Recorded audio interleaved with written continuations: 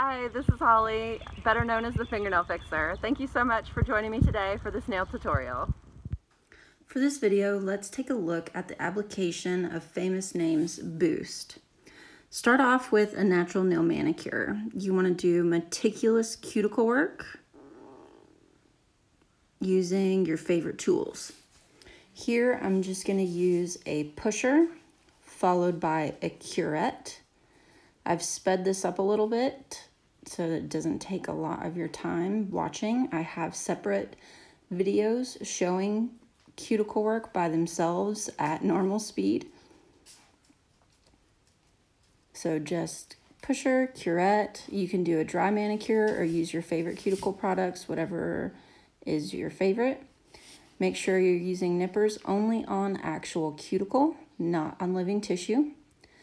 The Boost requires no buffing of the nail surface. So the only thing you need to use your nail file for is shaping. No buffing. Did you catch that? No buffing, just shaping. Once you have your natural nail manicure done, your shaping is done, you don't have any little fringy extra bits hanging off the edge or under the edge, you've done really good cuticle work, you're ready to go. You're ready to do your sanitize, which is going to be your nail cleanser. You're going to scrub that nail really well with the sanitize. It smells really awesome. So you have this nice cinnamon smell going on.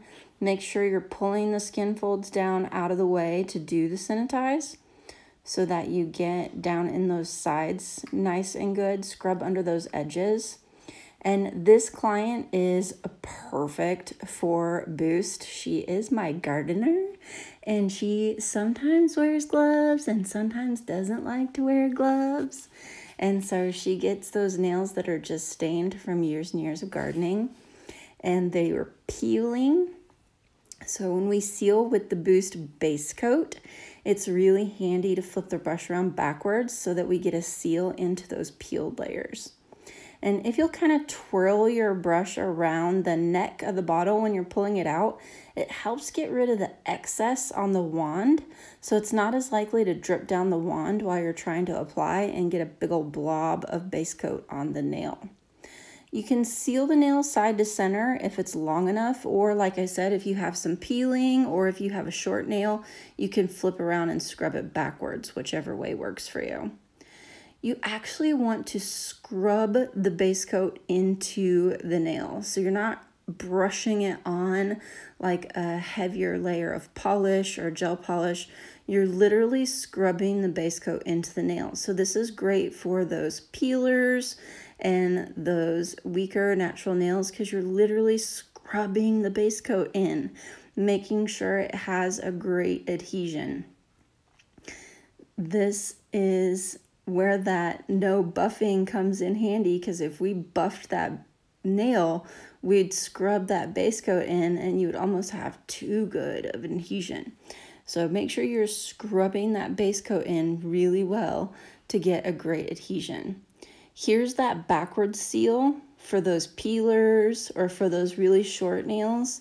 Just flip the brush around and seal the edge by scrubbing it backwards.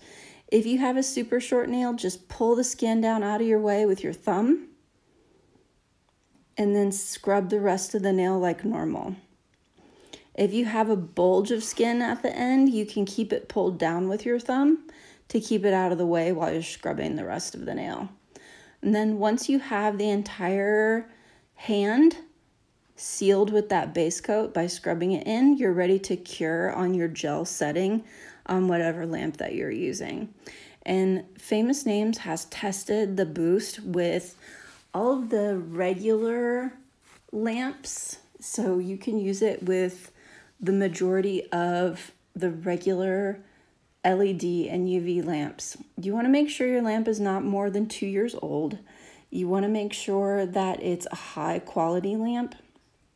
It's gonna be 30 watts or more, and it's going to need to be a good quality lamp. So if you have gone and got that $30 lamp off of Amazon, that's going to be a no-go with the Boost.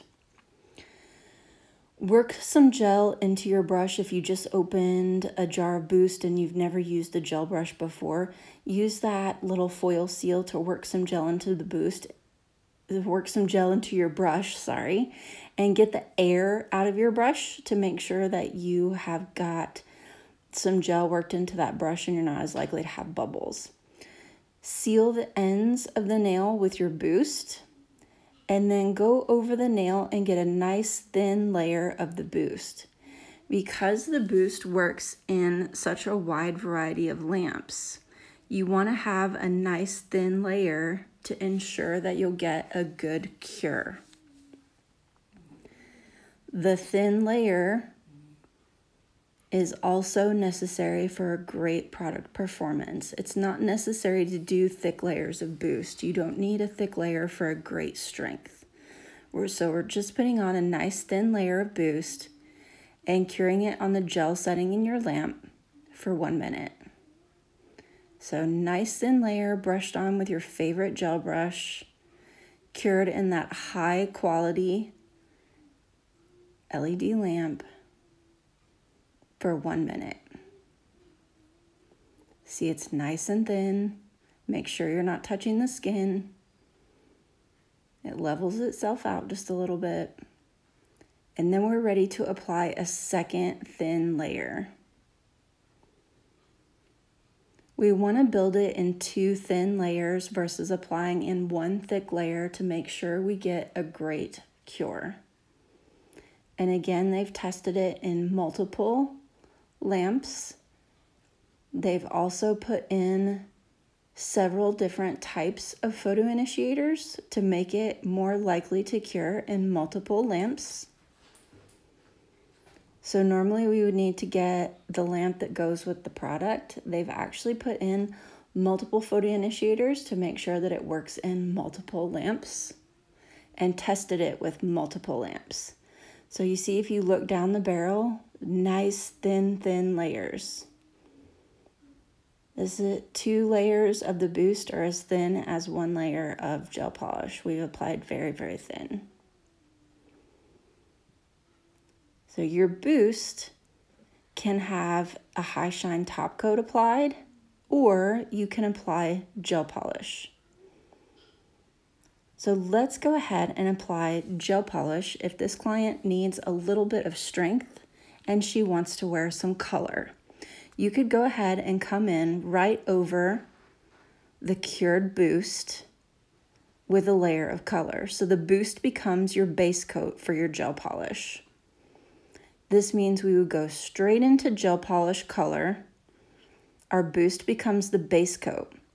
And this means that you can now do gel polish. If the gel polish you normally use requires buffing, you can now skip the buffing step because Boost doesn't require buffing. So now you can eliminate the buffing step from your gel polish. Apply the Boost, go straight into your gel polish, do 2 layers of color like you normally would with your gel polish. Cure those the way you would normally cure them in your lamp. Once you have your gel polish layers cured the way you would normally cure them, notice the Boost doesn't really add a lot of thickness to the gel polish. You still have a nice thin gel polish application. The nail still looks nice and thin. You can come in with the Boost High Shine Top Coat. Apply that high shine top coat just like you would have applied your normal gel polish top coat. And this is just going to seal everything in, give you a nice high shine, and complete that Boost wear and strength. Give you a nice high shine and encase that gel polish in there with that Boost system for some added strength and smoothness and shine. You're going to cure that on the gel setting for your lamp for 1 minute, just like you did for the Boost gel. Notice it's still nice and thin. And look at the difference of that groove nail, how we got that nice smooth look with the gel polish. So all those grooves in her natural nails are now our little secret. Remove that top film with your isopropyl alcohol.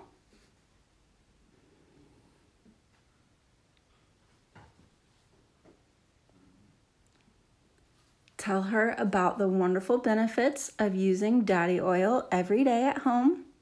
She needs to get some for home use. Apply and massage in. Definitely make sure that she's thinking about taking some home as you massage in and explain the benefits. Thank you so much for joining me for this video. Definitely make sure you're following me on Facebook or Instagram. I would love if you would subscribe to my YouTube channel, and I hope you found this video educational and beneficial. Have a great day.